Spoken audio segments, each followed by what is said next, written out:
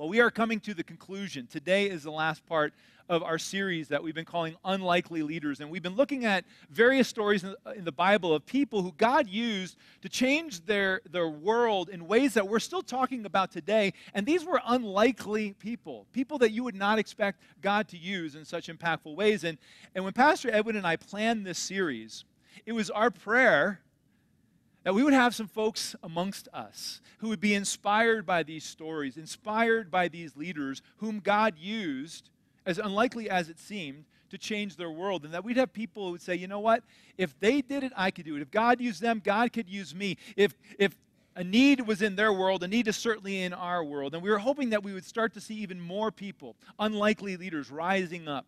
Because our world needs nothing more right now than leaders who are cut from the mold of these leaders that we've been studying. A beauty queen named Esther, who realized that her privilege, that her prosperity was not for her sake alone, but was to be leveraged for the voiceless and the vulnerable. And through her leadership, through her influence, she not only saved her nation, but she preserved the line of Jesus. A child king who made a decision early in his life to swim upstream against culture and to pursue God with everything that he was. And he ended up leading an entire nation back to faithfulness in God and saved an entire generation from judgment. The weakest man of the weakest tribe, a guy named Gideon, who God puts his finger on and says, yeah, you're the guy I'm going to use to lead a small band of soldiers against a massive army to demonstrate to my people that I am sufficient and I can do anything. A marginalized woman who is transformed through an encounter with Jesus. And through her story of brokenness being made whole, she is able to lead an entire city into transformation. And a young, impulsive, self-centered man named John was influenced by his proximity to Jesus. And through his witnessing of the cross, he realized that the purpose of leadership, the purpose of power and authority is not for my own sake or for my own interests, but is in humility to be leveraged in the interest of others.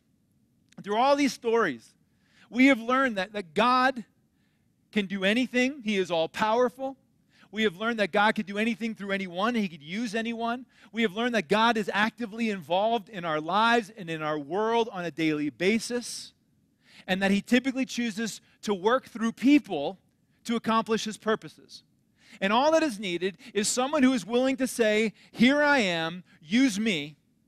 Someone who is willing to have a bit of faith that God can do what he promised to do, and God is able to work through unlikely people in order to impact their worlds in powerful ways. And today we conclude by looking at the story of one more unlikely leader. And this leader is incredibly unlikely, but for reasons that you may not see right at first.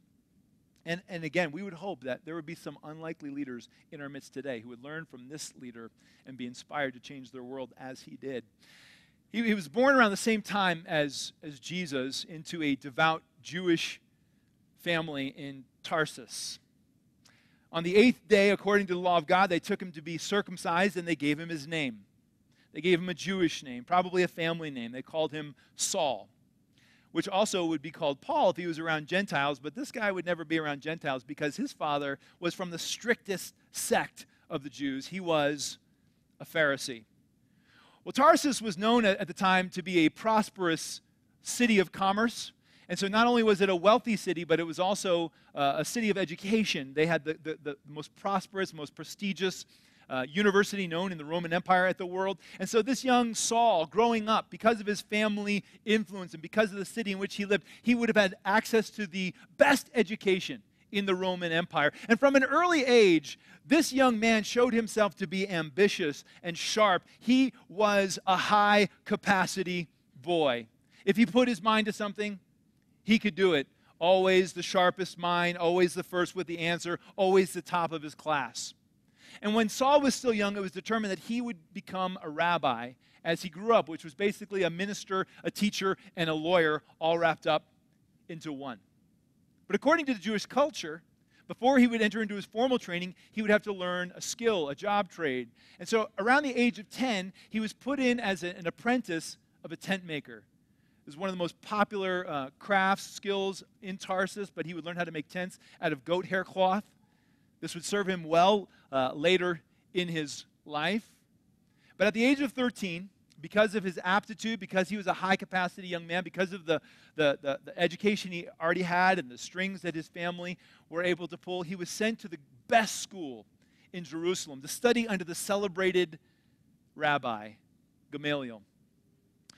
Well, there, young Saul would have been educated in the Old Testament scriptures. He would have memorized the first 5 books of the Bible, the Torah. He would have memorized large portions of the Psalms and the prophets. He would be exposed to ancient literature, to ethics, to philosophy. He would also learn the question and answer form of debate, which was very common in the ancient world, something called diatribe. Again, a skill that would serve him very well later in his life. But after 6 years of formal, in-depth training, Saul graduated around the age of 19 or 20 years old, and he became a rabbi. He became involved in the religious and legal workings of the Jewish nation. And again, as a rabbi, he showed competence. He showed ambition. He was one of the sharpest minds, one of the best debaters. He stayed late at the office. He was pegged as one who would very early in his life become a part of the Sanhedrin, of the Jewish ruling council, the highest court made up of 71 Jewish men who would oversee Jewish law, Jewish life, and Jewish religion. And we're not sure if he went back to Tarsus right after graduating from school or if he stayed in Jerusalem after his schooling. We know he ended up back in Jerusalem. He very possibly had exposure to Jesus during his 3.5 years of ministry. Perhaps even interacted with Jesus as one of the Pharisees who was interacting with Jesus, as recorded in the Gospels. We know that he was well acquainted with the life and the teachings of Jesus, of the trial and the execution of Jesus, of the later rumors that Jesus had been resurrected after 3 days in the grave. We know he was well acquainted with this new sect that was rising up as a result of Jesus' life, the Nazarenes, or the followers of Jesus of Nazareth, those who would come to be called the Christians. And he would have watched as the Christians began to slowly gain traction in the city of Jerusalem, as they slowly gained converts. He would have heard the reports of miracles that were being performed by these followers of Jesus, stories of healings. He would have been in on the trial of Peter. He would have heard about the miracle of Peter being set free from prison in the middle of the night, even though he was guarded by 16 soldiers. He would have heard the stories even of those being raised from the dead by these followers of Jesus. And the more traction the followers of Jesus gained in the city of Jerusalem, the more polarized the Jewish leaders became about what to do about them. Some, like his own teacher Gamaliel, argued for patience and tolerance. He argued that if they are of God, then you will just be fighting against God, but if they are not of God, then nothing will come of them and they will fizzle like every other movement has.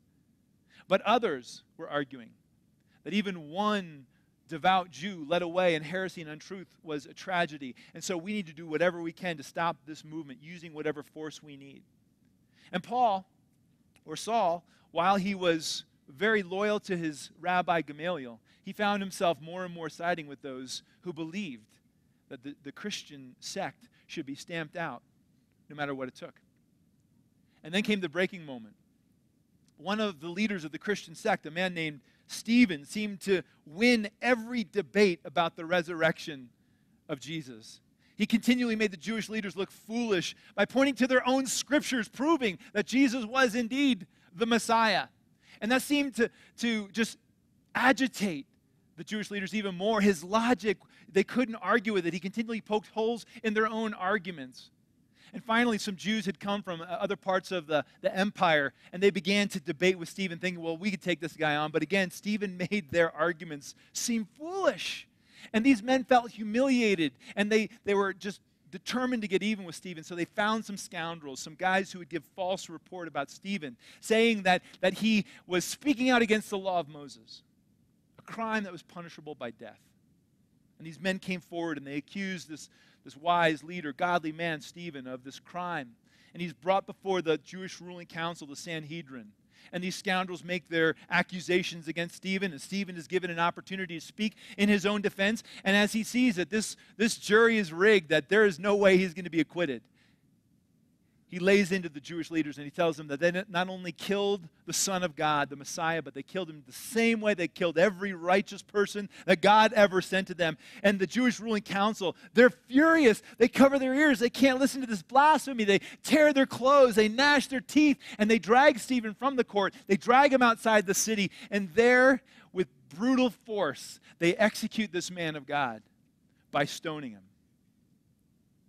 And there is Saul, witnessing it, approving of it.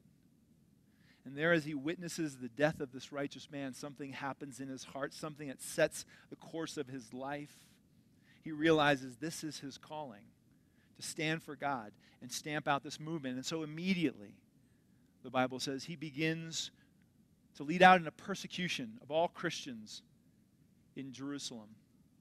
And as with everything Paul has ever set his hand to, he is very good at it. He is successful.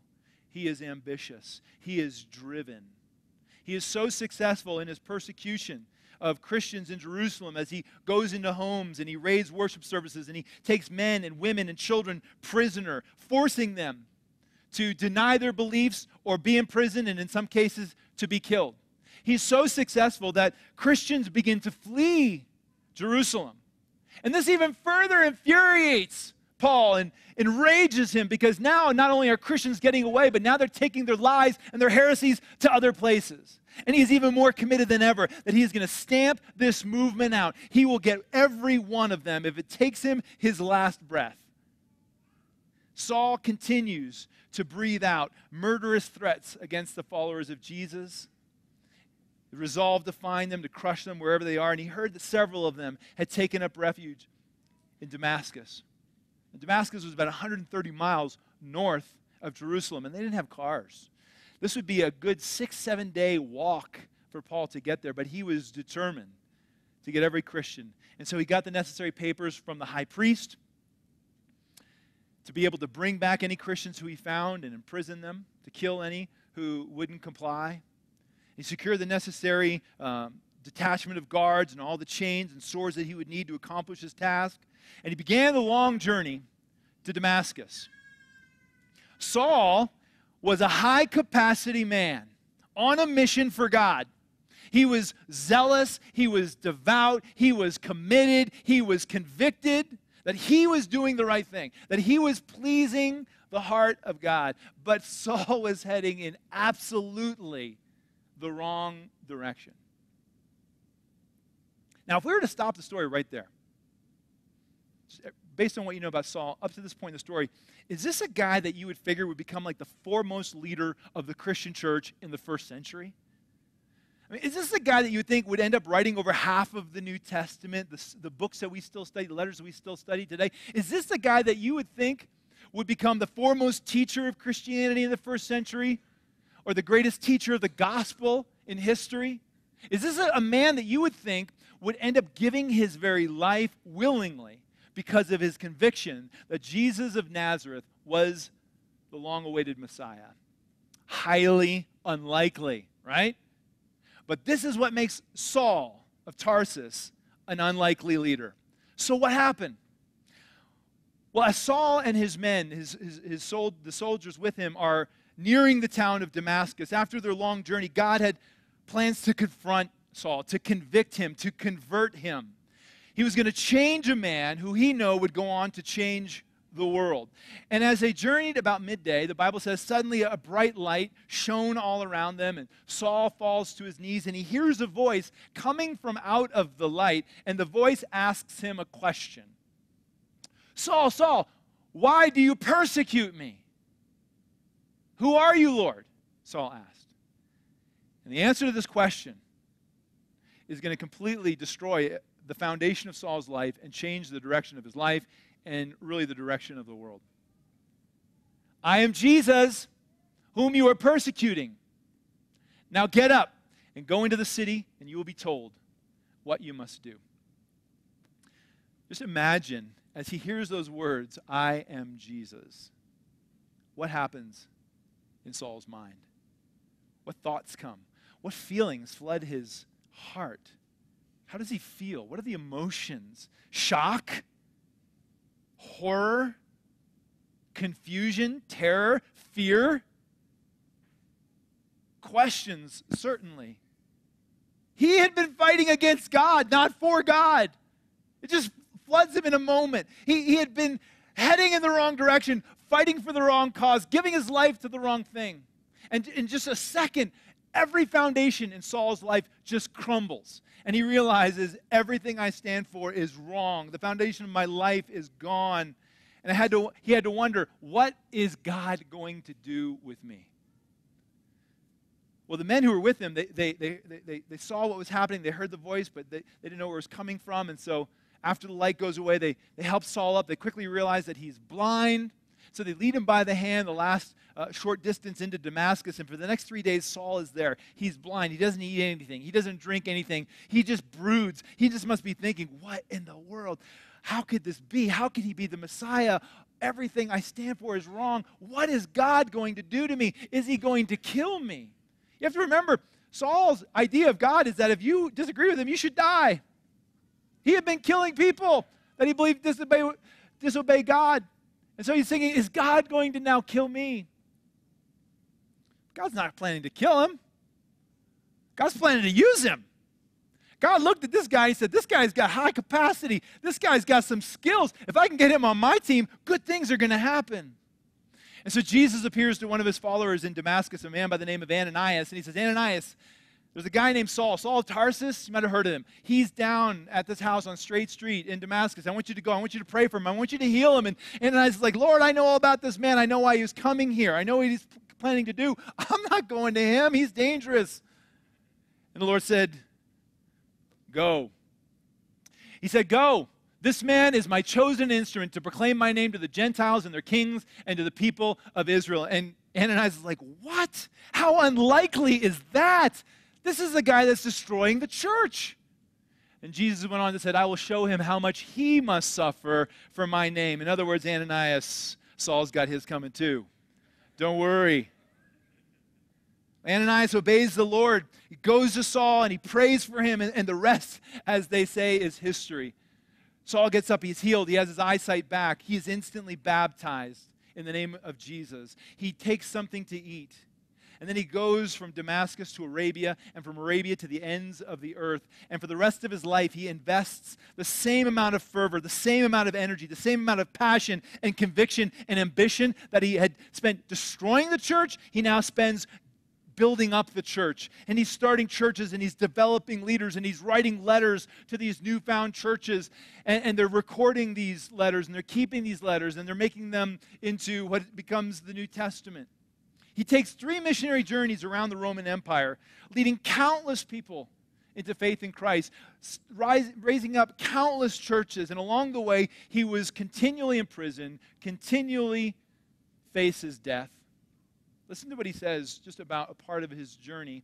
He says, 5 times I received from the Jews the 40 lashes minus 1. 3 times I was beaten with rods. Once I was pelted with stones. He was stoned so bad that they thought he was dead, and they left him there for dead, but he wasn't dead. He actually went back into the city. 3 times I was shipwrecked. I spent a night and a day in the open sea.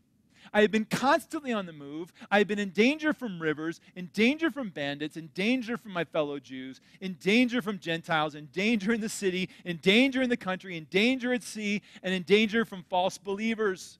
I have labored and toiled and have often gone without sleep. I have known hunger and thirst and often gone without food. I have been cold and naked. Besides everything else, I face the pressure of my concern for all the churches. In other words, Paul said, this road has not been easy. Turning to Jesus and serving Jesus and using all my skills to build up a church has not been easy. As a matter of fact, he says, after everything I've been through, the thing that weighs the heaviest on my heart is my concern for all the churches. I'll take the shipwrecks and the beatings and the whippings and the stonings. That's all good. But my concern for the church is what weighs on me the most. And for the last several years of Paul's life, he spends it in a prison. He ends up in a prison in Rome. And finally, right around his 60th birthday, one morning, Paul would be taken from his prison cell in Rome, and he would be walked to a Roman venue where there, in front of spectators, he would be forced to kneel down and lay his head on a wooden stump, where an executioner with an axe would separate his head from his body, ending the life of this great man of God, Saul or Paul. But Paul knew what he was getting into, and while his life was over, his influence was not. It not only still strings down 2,000 years later to us today, but it will expand into eternity. And toward the end of his life, writing from a prison cell in Rome, Paul would look back on his unlikely journey. And he would remember his time before Christ, and he would remember everything that happened after Christ, and he would say, I wouldn't change a thing. He says from this prison cell in Rome, circumcised on the 8th day, of the people of Israel, of the tribe of Benjamin, a Hebrew of Hebrews, that's what I was, in regard to the law, a Pharisee. As for zeal, persecuting the church. As for righteousness based on the law, I considered myself faultless. But whatever were gains to me, I now consider loss for the sake of Christ. What is more, I consider everything a loss because of the surpassing worth of knowing Christ Jesus my Lord, for whose sake I have lost all things. I consider those things I lost garbage, that I may gain Christ and be found in him, not having a righteousness of my own that comes from the law, like I used to think was how it worked, but that which is through faith in Christ, the righteousness that comes from God on the basis of faith. I want to know Christ. Yes, to know the power of his resurrection and participation in his sufferings, becoming like him in his death, and so somehow attaining to the resurrection of the dead. Paul was a high-capacity guy. I mean, if he put his mind to something, he could do it. But he was running in the wrong direction. He was killing and persecuting God's people. And what I find amazing about the story is that God could have so easily just snuffed his life out. You're messing with my kids. Lights out for you. I mean, it could have just been easy, for God to do. But that's not God's way. That wouldn't have demonstrated the power of the gospel to change a life. And it wouldn't have helped God's purposes on earth. It wouldn't have advanced the thing most central to God's heart, the church. Instead, God says to himself, I can see this guy's pretty effective. He's got some wiring that I could probably use on my side.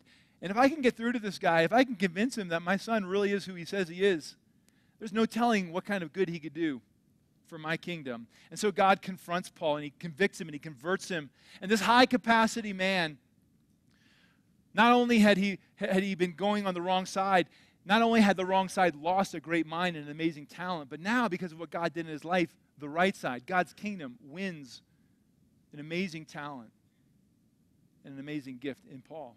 What a win. What a win. What a victory for God's kingdom.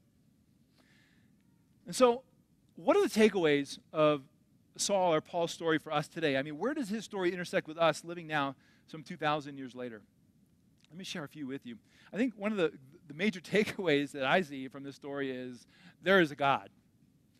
I mean, skeptics take note. If you wonder if there's a God or not, how else do you explain how the number one enemy of the church becomes the number one advocate of the church, and such a powerful one? We know Paul existed. We know he was an enemy of the church. Historical facts. We know what he did, what he wrote, and the testimony that he left. How do we explain that other than the fact that what he said was true, that the risen Jesus actually appeared to him, convicting him that he was going in the wrong direction, and was so convicting, so powerful, that he changed his life and started heading the other direction?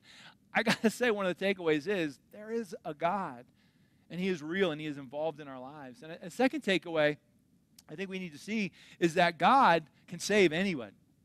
God will save anyone. God wants to save anyone. He wants to demonstrate his power in the worst of our stories. It doesn't matter how far we have fallen, what we have done, how we've blasphemed him, who we've hurt, how we've hurt them, how many times we've said no. It doesn't matter how hard we've been fighting against God, how hard we've been fighting against the church, against Jesus. That God still has a plan. God still has a purpose for my life. He still wants to redeem me. He still wants to use me. He still wants to empower me. He wants my life to be an amazing adventure, kind of like Paul's. He can save us from ourselves. He can make us the kind of people that we want to be through his power. And then we can know that we're investing in something bigger than ourselves, something that will stretch into eternity. And it won't always be easy, as we see from Paul's story, But like Paul, I think when we get to the end of our story, at least here on this planet, we would all be able to say, it was worth it. I wouldn't change a thing. Anything I lost was garbage, comparing to the surpassing greatness of knowing Christ. Christ resurrected and the power of his resurrection. The third takeaway I would share is this. Paul's story is a calling to all high-capacity people. God has given high-capacity people gifts and talents and time and resources. And if you're wondering if you're a high-capacity person, you are. If you want to get something done, you can get it done. You have ambition. You've been able to accomplish things in your life, and you didn't think you were able to do it, but you were able to do it. And that was God's work in your life. He has made you a high-capacity person. I may not be just like Paul, but God has given me capacity to get things done. And so this Paul's story is a calling to all high-capacity people. What are you doing with your life? Those of you who have been running 180 degrees away from God, you're running as hard and fast as you can away from him, blaspheming him, living for everything but him. This is a calling on your life. What are you doing? What are you chasing after? And even those of us who are already committed to Christ, who are high-capacity people, the question is, what are you investing your life in? Where are you running? What is driving you? What ladder are you climbing? Is it just to build a business? Is it just to make money? Is it to find the best recreation or the greatest trip where I can get the best selfie? What direction are you running? What are you doing with your life that God has given you, with the gifts that God has given you, with the capacity God has given you? If God were to tap you on the shoulder or smack you upside the head on your road of life right now, what would he want to reveal to you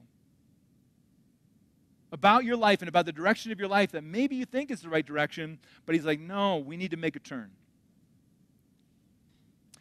At the risk of offending everyone present in the room, let me just say that if you're spending your life building a business or just making money, that's great, but that's not enough. That if you are spending your life just investing in your kids and your family, that's great, but that's not enough. That if you are investing your life in just seeking fun and recreation and the next great trip, that's great, but that's not enough. Paul's life shows us what is central to the heart of God, what pleases the heart of God, and the most worthwhile thing of investing our lives in is the kingdom of God. That is what will last. Nothing else will last outside of this world, but the kingdom of God in the hearts of men and women, primarily the kingdom of God as expressed in the scope and the range of the local church. This is central to the heart of God. The church is the object of God's greatest affection. The church on earth is the hope of the world. And if you don't think so, if you're a high-capacity person here today, and you're like, I just don't think that me investing my life, my resources, my talent, my gifts in the church is worthwhile, just think of it this way. If this church here, Newday, were finally, ultimately to disappear from our community, we were to shut our doors like thousands of churches do every year, would that make a difference in your life? Would that make a difference in our community? Would that make a difference in our world? Now, maybe it wouldn't make a difference in your life, but there are countless people in our community and in places like Rwanda and Peru and now in Puerto Rico who would say, my life would be different. If that church did not exist, my life would be darker, my life would have less hope as a result. But now think, what if every church in Parker shut down? Every Christian church. There are now no Christian churches in Parker or Denver. They're all gone. They all closed their doors. What happens to our community? What happens to your life? What happens to your family? What happens to your ambition? Now every church in America has shut down. No more churches. No more local churches in all of America. What happens to our nation? If you don't think it's going to have an impact, I could take you to places in our world where this has happened. And those are dark, hopeless places. The local church is the hope of the world. More than business, more than recreational pursuits, even more than my family. The church is a city on a hill, a light shining in darkness, and it deserves the very best of what I have to offer, not my leftovers.